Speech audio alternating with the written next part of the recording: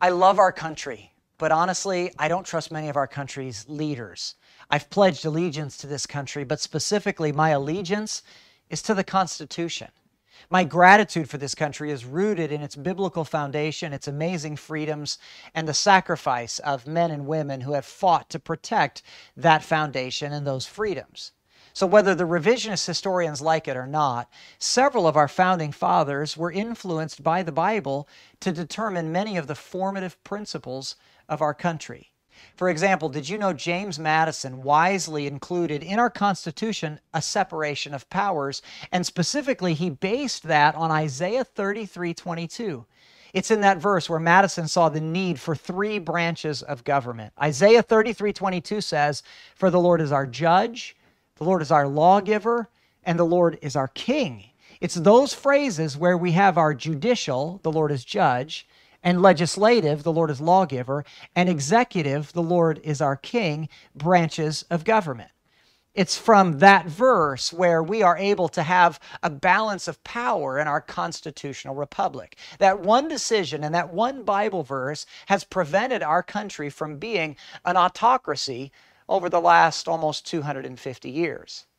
Another example is John Jay. He was the first Supreme Court Chief Justice of the United States, and he once said that the Bible is the best of all books, for it is the Word of God and teaches us the way to be happy in this world and in the next. He said to regulate your life by its precepts. John Jay was right, because through the Bible, God has given us all things that pertain unto life and godliness.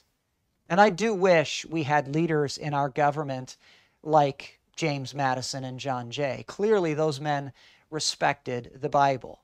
There was a day not that long ago where in the United States of America, our leaders understood that true strength for life comes from the Word of God.